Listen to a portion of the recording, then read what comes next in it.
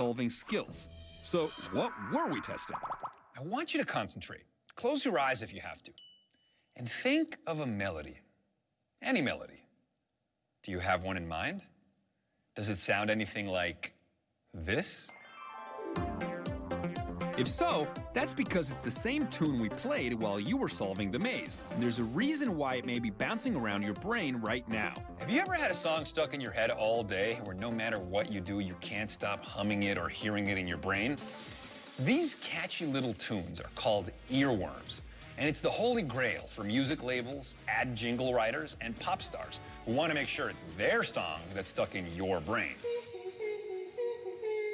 And if you happen to be performing a moderately cognitive task when the earworm is playing, like solving our maze, your working memory is activated and the earworm is stealthily implanted. So what makes these musical marvels especially catchy? Take another listen to our earworm from before. You'll notice lots of repetition, upbeat synthesizers, and a back-and-forth beat. All of these features combine to create an irresistible earworm because your brain is attracted to the simple repetitive melody and rhythm. The easier to hum along, the more your brain likes it. Now, some of you might be thinking, despite everything we've shown you about addiction, we couldn't possibly be talking about you. You didn't care what happened to this guy. You're not tempted by junk food, and you wouldn't be caught dead singing an awful top 40 pop song. But we're willing to bet there's something you are addicted to. In fact, you might be doing it right now. To find out what it is, take a look at our next experiment. We gathered 10 volunteers to take part in a simple focus group and asked them to fill out some standard survey forms before giving us their opinions about an upcoming TV show.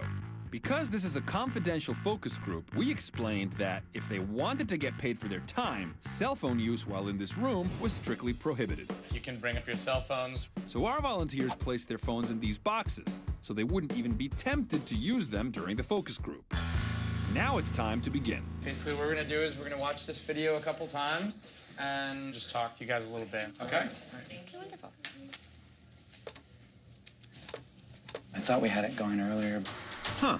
Looks like they're having a problem with the video monitor. Technical difficulty. We're trying to set up the video. Okay, just give us 1 second. Please, no cell phones. Seems like things aren't going according to plan. Or are they? These people think they're here to comment on TV shows. What they don't realize is they're part of an experiment on our show.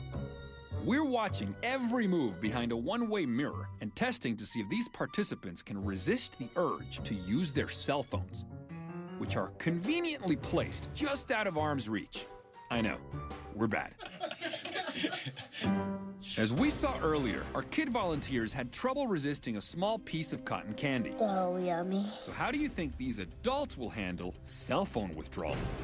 Can they dial up enough willpower to hold out? Or will they call it quits?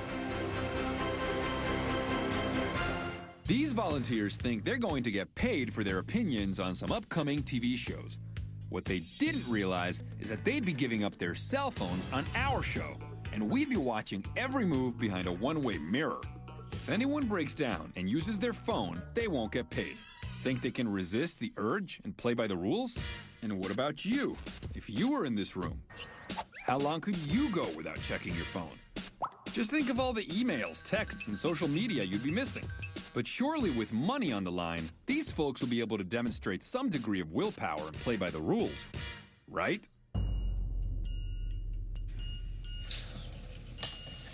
The ending of the movie. Like, I don't get it. Wrong. After just 5 minutes, this guy couldn't resist taking a peek. After 10 minutes, most of our volunteers followed instructions and didn't check their phones. But we're about to turn up the heat.